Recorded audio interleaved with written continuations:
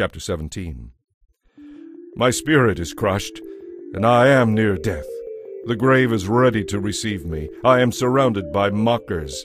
I watch how bitterly they taunt me. You must defend my innocence, O God, since no one else will stand up for me. You have closed their minds to understanding, but do not let them triumph.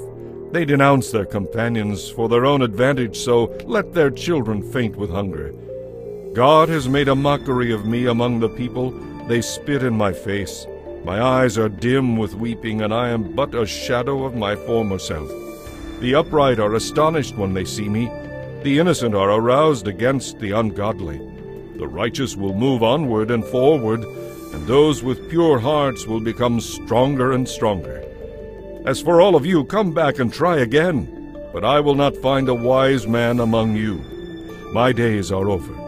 My hopes have disappeared. My heart's desires are broken. They say that night is day and day is night, how they pervert the truth.